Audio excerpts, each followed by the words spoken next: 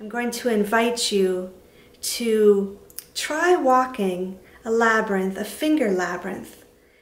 And you can either use your finger, you can use a pencil with an eraser on it, a Q-tip, a stylus, whatever you might have nearby that you can follow along with the labyrinth. And if using your hand or a finger or an instrument is challenging for you, perhaps you can follow along with your eyes.